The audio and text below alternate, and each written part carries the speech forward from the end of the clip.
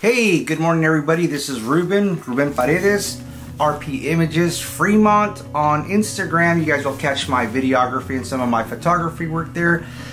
San Miguel Bulls, that's where you'll actually see my actual dogs. I primarily breed standard dogs, French Bulldogs. And today I've been whelping a litter.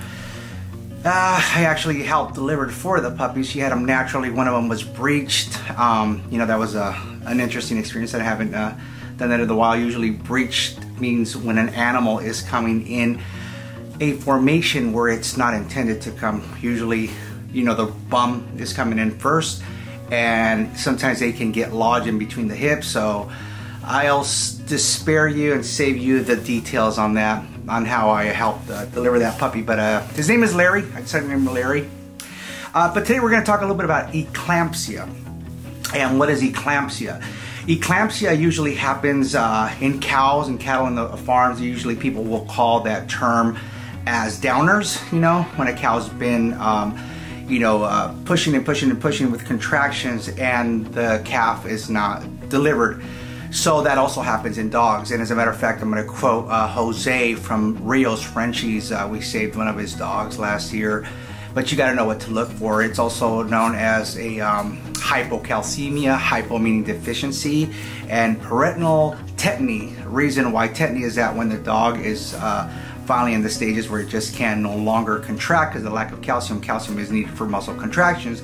Is that they'll kind of spasm and they'll just kind of like lay in a spazzed out situation. The great thing about it is that it is a medical. At that point, it's a medical emergency. By that point, we would be putting in a catheter. Let's see if I can get this to. Oops, there we go. An IV catheter and Frenchies, you know, 24, 25 gauge. This is about the size. And this goes right in the vein.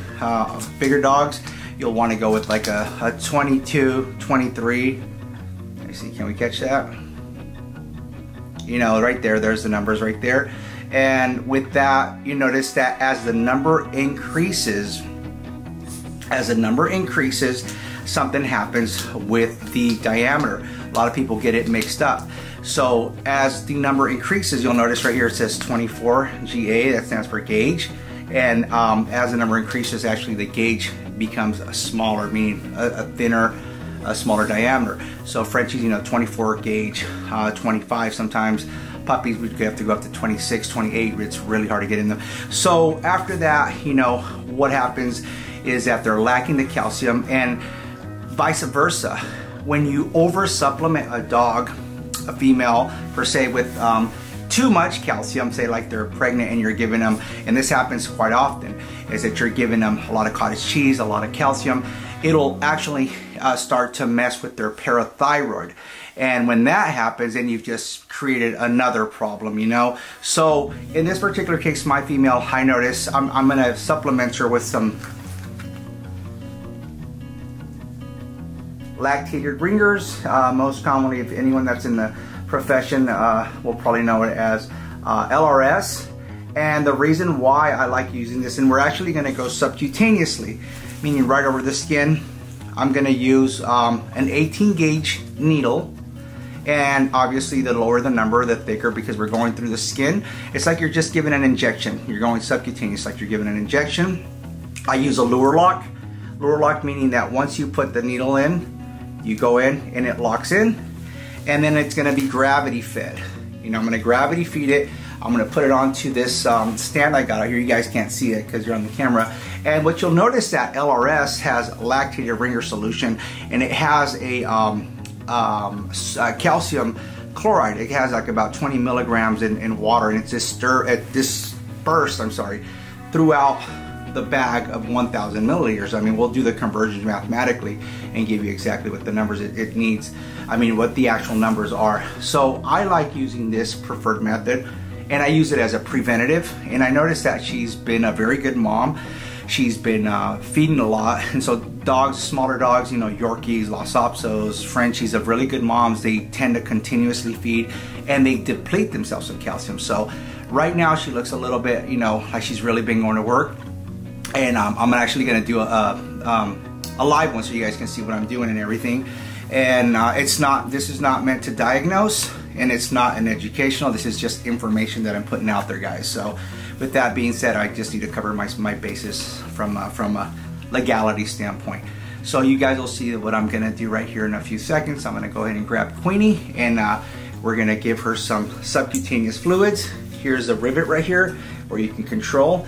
And now there is an actual formula. You know, we can break that down and I can give you roughly, but right now I'm just gonna look over her skin, and I'm gonna look for that little hump to prevail. And it's just a preventative, both for dehydration and to get proper calcium levels in there. Now the other reason I like using this is that the main three components, the main three electrolytes, excuse me, I'm so sleep deprived, guys, but I'm gonna take advantage every day that I'm whelping. And if there's a tip that I can give you guys, I'm gonna take advantage and give it to you guys.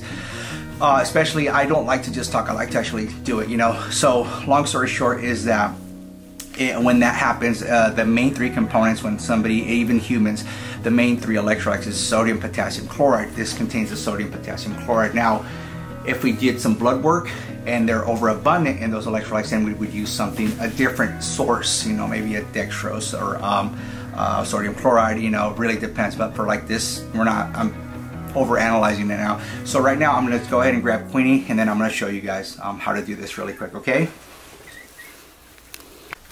So sorry guys, I don't have my assistant extraordinaire, Raina, but this is little Queenie. She just gave birth to a amazing set of 8 puppies. She's only 18 pounds. So what you're gonna do is, notice that I do the tent. She's not dehydrated, the skin is popping right back into place. You can do a capillary refill time test on their gums, right here, and see how quick it fills in. Less than 2 seconds, boom. You see how quick it feels? It gets pink. It's called the CRT, capillary refill time. Take the needle, this is a brand new needle. Bevel up. That's the bevel right there. You want it to be facing up.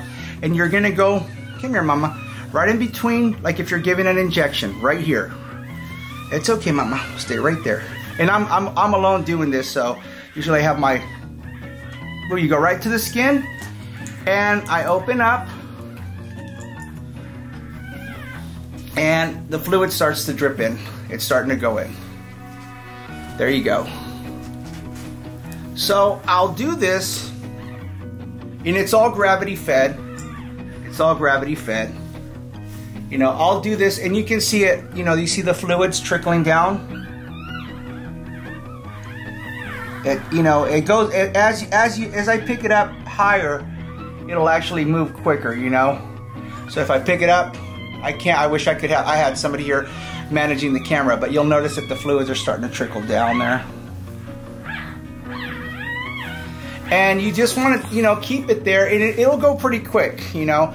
And what you guys are going to notice is right here, she's going to start to form a hump. I usually, a dog like this, I'll probably do about 150, maybe 200 mLs. And we're just doing this as a preventative. That's it, that's all. Strictly prevention. We're not treating eclampsia. She does not have eclampsia, but I'm just giving you the insight of what you would do. Now, if this was, like I said, an actual emergency, I would be putting a catheter in her. I'd put in this catheter right into her vein, 24 gauge needle catheter, you know, and I have a pump that will actually, once I do the fluid calculations, you know, it'll tell me exactly what to do and how much to give in there. You know, I can do it all by hand, but like, oh my goodness. And you can see, like, I can squeeze on the bag, and you'll see the fluids are trickling down. And we saved a dog from eclampsia last year, Rio's Frenchies, Jose. And you'll notice that hump's starting to grow right there on her back. You guys can see it. All in the name of education. Right there, boom. It's looking like a little camel. And she's getting all worked up because she can hear her puppies in the background. You know, she can hear her puppies. But there you go. You see that hump right there? So we've roughly already gotten about 150 milliliters in there. And you can see it. It's going in there. And it's creating that nice little hump that I'm looking for. And like I said, it's all in the name of prevention.